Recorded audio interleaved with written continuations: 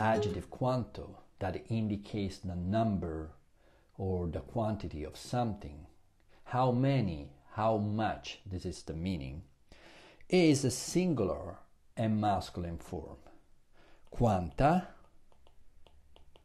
is the feminine and singular form, quanti, plural and masculine, and quante, plural and feminine.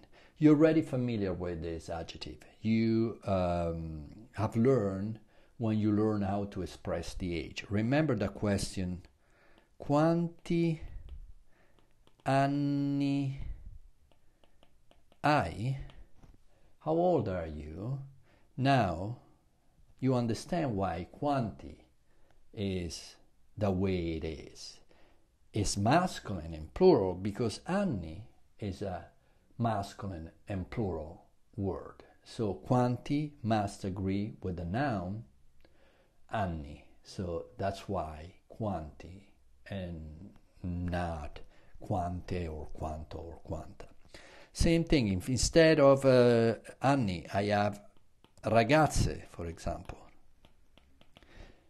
a feminine and plural noun, and I want to ask how many girls are in class, I must choose the feminine plural form of the adjective. So it will be quante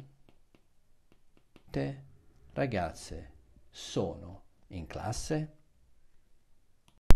There is also another useful interrogative adjectives, and is quale, and the plural quali.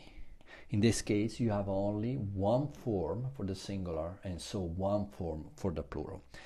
It works exactly like grande, forte, adjectives ending in e, English e. So if they have only one form in the singular, they have only one form in the plural.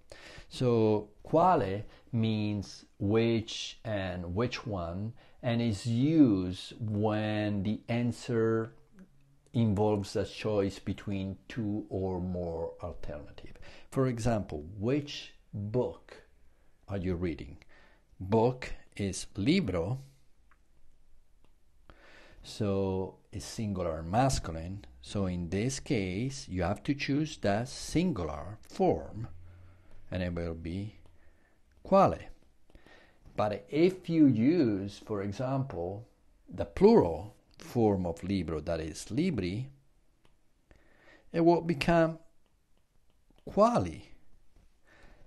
If you're asking about a chair, since chair is feminine, sedia, and singular, it will be quale. There is only one form in the singular, for masculine and feminine. But if you ask about sedie, chairs, plural, it would be quali.